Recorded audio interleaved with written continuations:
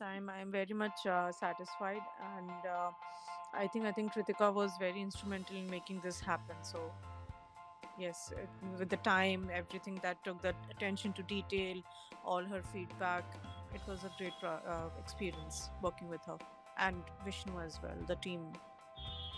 Great, great. I actually attended a webinar session. I think it was with Ajay and Nitin, where they took people through their application process and the services that they provided, and I think I found that very comprehensive. The entire webinar as well and the services, and even they were very prompt with all the questions that I had. So that was one of the things that worked for me. I would say they were very quick in taking up any questions and answering any concerns that I had.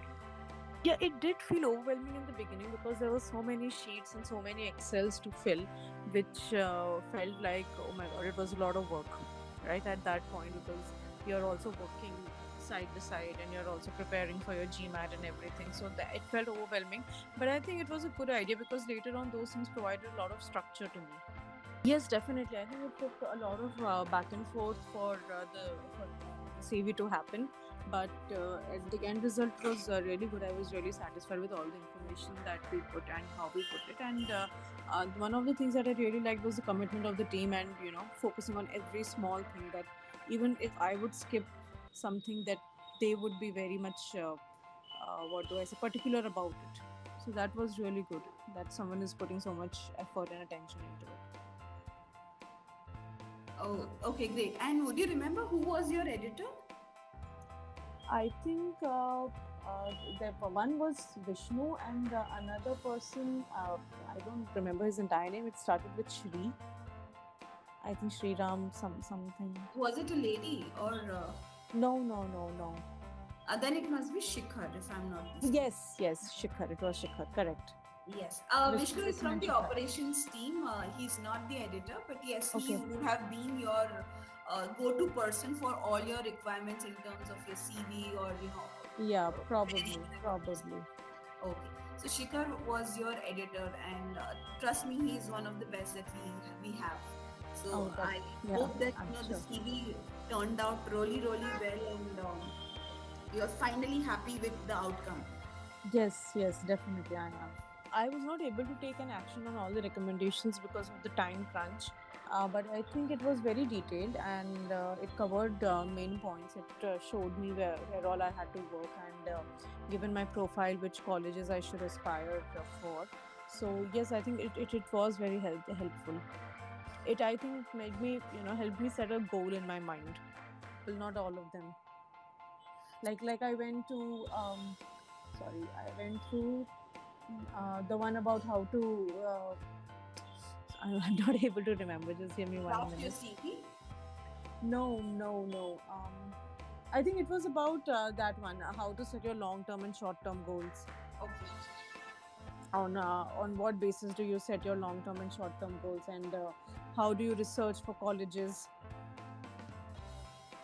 Great. So whatever webinars you went through, can you just give a feedback on the content that was there? Anything that you feel can be done in a better way, added or whatever?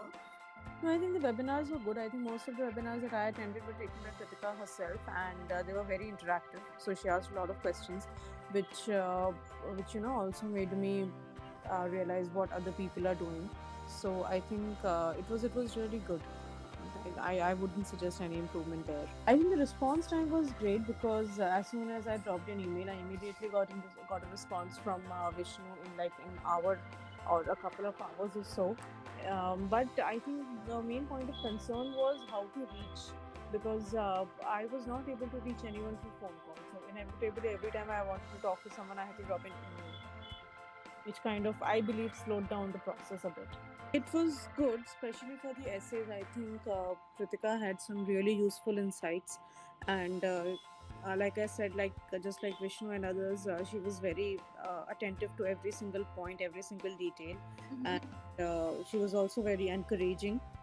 So it was a good experience, and it was more like a learning, right? Because I know so many people who just get their essays written by their consultant and counselors, but through this process I got to learn about the institutes and just my writing skills and my agenda, and I think that is something that will help me in the interviews as well. I think Career Labs Career Labs and Byju's. They have really good content on the verbal section of the GMAT, but I think maths can be improved a bit more. Okay. English really helped me a lot. It was very enlightening, I would say. It was good, the entire thing, and it really helped me increase my score, right? So I got a 40 in verbal, 90 percentile. So I would attribute that to the course that I took through Byju's. But I think maths could have been handled better. Yes, so interview, I think it was a very short session where Kritika asked me a few questions and she gave me advice and provided me structure. So yes, I think that was helpful. I think it would have been better if I would have been able to get multiple sessions, but because it was a time crunch, I could not get more sessions. So when the actual interview happened, were there any similarities in the questions, or the nature of questions asked by the AdCom? No, actually, but that was true for everyone that I prepared with. I think my interview happened on completely different lines. Okay. But even then, what Kritika advised me to work on the structure and everything, that did help me. I would probably give them the advice to reach out to you people, because I think the entire process was really good. It was helpful, and I think the best part about it was that it implored people to do their own research, which helped. It at least helped me. But if someone is absolutely dependent on the counselor, I don't know how that would work. But for me, it was really good. It was very educating experience, and I learned a lot through it. That's really something we don't get to hear that much, Aditi, to be very frank, because most of the clients expect that we will be doing everything on their behalf. So yes. I'm glad you said that since most of the research part specifically had to be done by the student, or by the applicant itself. Exactly, because applicant is the only person who's supposed to sit in the interview, right? You guys won't sit in the interview for him or her. So it makes sense that the research should be done. See, if I'm researching 100 things, 2 will be put in the essay. I get that. But then those other 8 things can be used in the interview. And that won't happen if someone is making the essays for me or doing my work for me. So even though the process was, I would say, time consuming and very much laborious from my end, but I think it helped me ultimately. I think I would keep it around 8 and 9, because the entire process was really good. Like I said, there was a bit of a problem in the communication. Although when I dropped the email, I was able to get to everyone. But sometimes it's like, okay, let me just give a quick call and get it resolved, because otherwise I have that anxiety that I'm on the email. Has it gone? Has it been replied? Has it been seen yet? So just for that purpose. And I think I think one issue that I faced was with getting into an NGO with Catalyst, and surprisingly I never heard from them. I was not even given any information or access to any other NGO. Okay, so this must have been part of the PGA wherein you would have been asked to do some kind of volunteering. Yes. So did you enroll with any of the NGOs?